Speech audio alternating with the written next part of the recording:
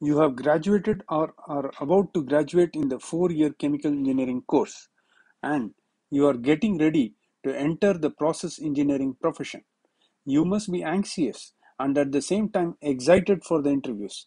In this video, I want to share with you 7 ways to prepare and differentiate yourself from your peers in terms of the process engineering interviews. You may be looking for jobs in multinational company EPC managers, local EPC companies, back office setup of big oil companies, design department of production units, or even some process and catalyst licenses.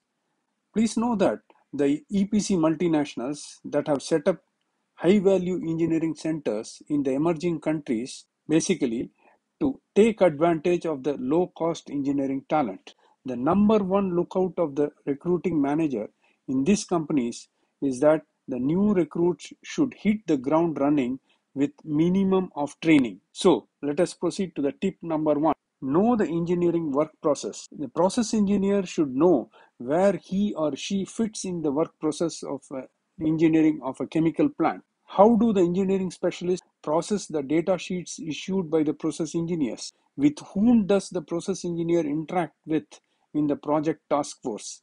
These are the questions that if the process engineer knows, he or she will be benefited in the interview.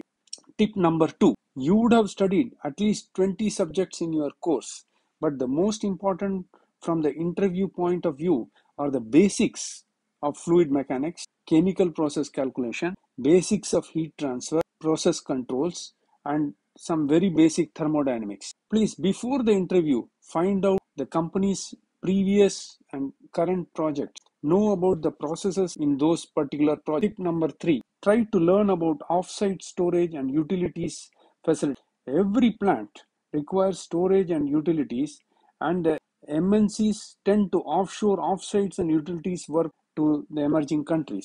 All the professionals experienced in offsites engineering development have become indispensable due to their knowledge and experience in these systems. Now, going to the tip number 4, try to learn about the process deliverables and activities. You should be aware of process flow diagrams, piping and instrumentation drawings, design basis, and various calculations involved in developing the process specifications as a minimum. Tip number 5, process safety. If you can demonstrate the link between the process deliverables and the process safety involved in a particular unit, it will be a good start. It's good to know about the hazards, the outlines of major accidents, and if you know about layer of safety and safety triangle concepts, it is a bonus. Tip number 6. As a process engineer, you may be very excited about steady state simulation packages. But please be aware that most of the MNCs would do their simulation work in their home offices. Many of the detailed engineering work scope that many of the contractors execute do not have the simulations in their scope, and all the production companies normally have developed their simulation models for their processes.